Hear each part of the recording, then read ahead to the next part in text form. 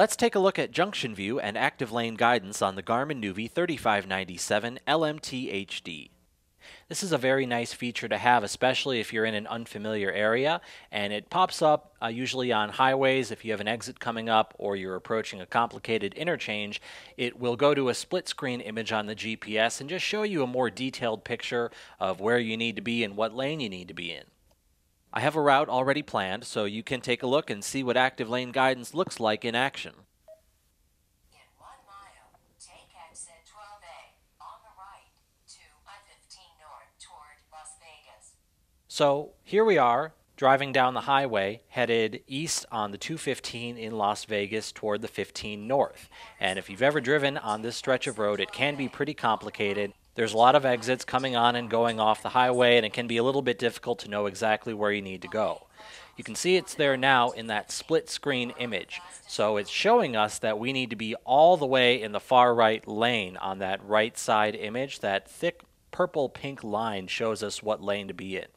You also have lane assist. That's in the upper left-hand corner of the screen. Those two white arrows pointed off to the right, show you that you can be in either of the two right-hand lanes.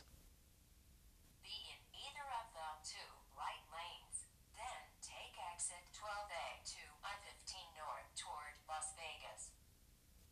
We still have all the other information here on the GPS along the top. It's showing you the highway that's coming up, and it's showing you information about the speed and distance until the next turn. In 1 mile, take exit on the right to Russell Road. So now we're kind of reaching the middle of that interchange, and we're moving off to the right toward our exit on Russell Road, and the GPS is back to that full screen image.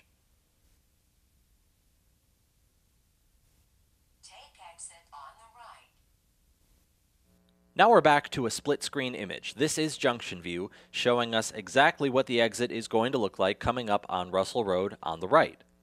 And now we're back to active lane guidance, and it's still showing us, again, that we need to be in the far right lane, just as lane assist in the upper left-hand corner is showing us the same with that one white arrow.